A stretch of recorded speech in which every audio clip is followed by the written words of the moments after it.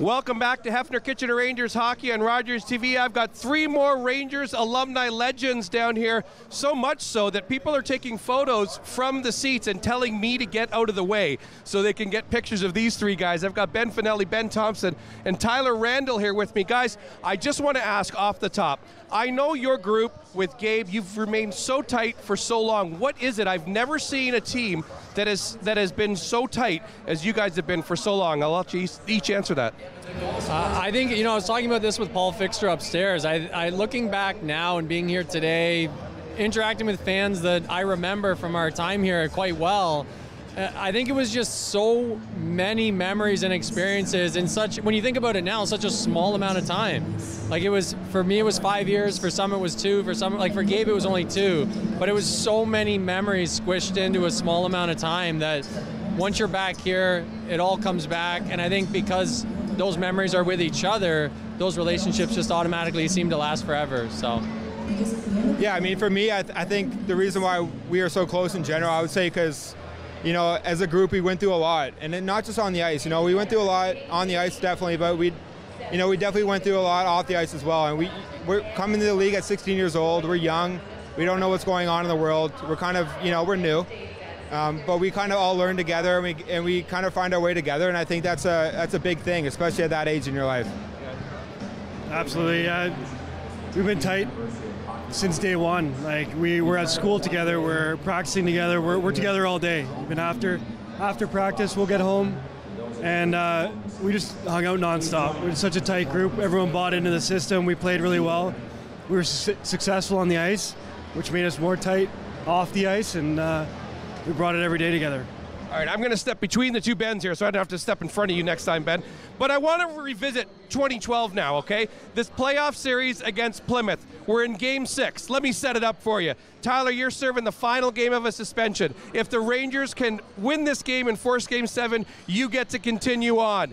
You score the tying goal. You set up the game-leading goal for Curtis Meehan, and now you come out in the tunnel, Tyler, with a minute left, and you're standing beside me right here, hoping the team can hold on to this lead, and Cody Saul scores with 30 seconds left.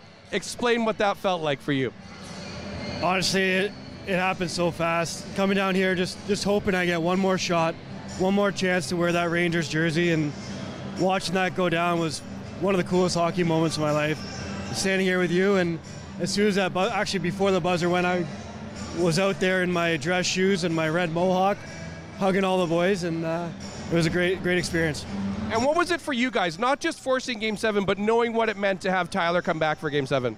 Yeah, I mean, it's funny, we were talking about it before, but it's funny how, you have certain memories of events in your life and things that happen to you, but what I remember from that night was definitely Rand's on the ice with his red mohawk. I don't know, I'll never forget that, coming after, big win, all the boys are excited on the ice and things like that, but Rand's in his mohawk and his suit, and he's just so excited to play. He knew he was going to have a 4-goal game. I just had a feeling. I told him, Rand's 4 goals, you better do it, and he did it, so there you go. It's funny because I've interviewed you in the past, and we talked about your favorite moments, and you both mentioned Game 7 and Tyler coming back for 4 goals. What did that mean to you to experience all that together?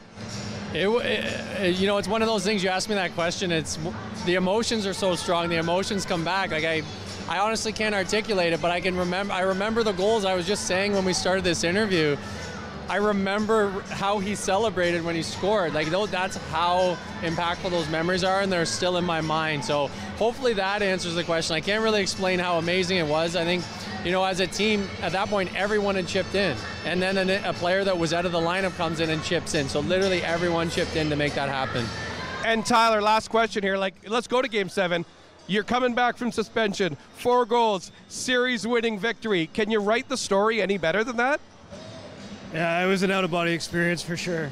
Just getting the chance to put that jersey back on and getting that early first one, it got the adrenaline going, and honestly kind of blacked out the rest of the game. Don't remember much, but it was definitely the game of my life, that's for sure. Sure was. A lot of people remembered. You guys ever thinking of bringing the Red Mohawks back? No? We just saw a picture actually doing the autograph with Ty in his red mohawk, and I don't think anyone should ever have a red mohawk again, but we'll see what happens, I guess. I think you never say never, right? Yeah. All right. Great to catch up with these guys. Stick around. You're watching Rogers TV.